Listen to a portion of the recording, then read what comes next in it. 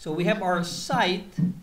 Now we want to split this site into different areas so that we can change the material. Okay, change the material assignment. So I want to go to massing and site, and I want to create a split surface. Again, by splitting the surface, we're able to change the material of the different surfaces. So split surface, click the command, and then click on the surface that you'd like to split.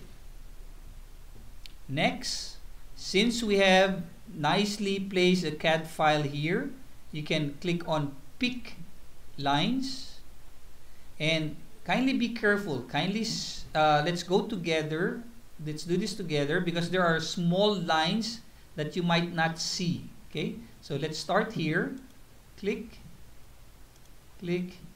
Okay, there's that small line that you might not see. So click.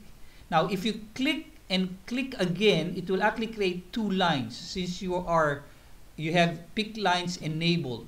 So be careful. Don't click and then accidentally click again. Okay, zoom out. Okay, click. Okay, and then we want to go here. That's our parking area. So I'll click here.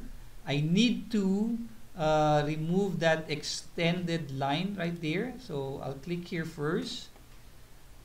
Click on modify to cancel the pick lines option, and then TR to trim. So let me trim this guy. Okay, and then go back to pick lines. So I did that so that I don't forget that I need to trim that line, but you don't really need to.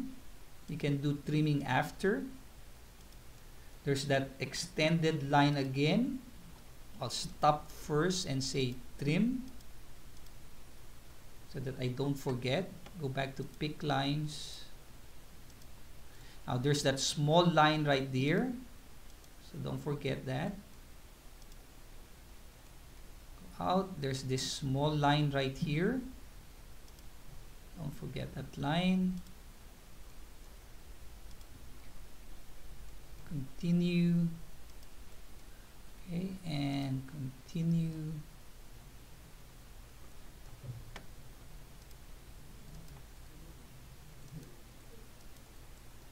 Okay, this one stops there, so that's cool.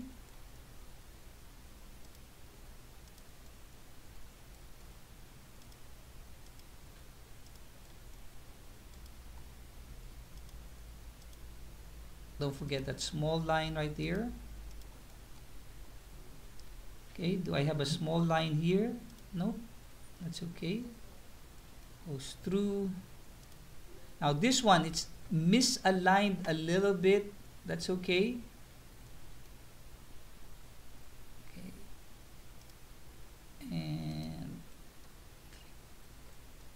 around, last property.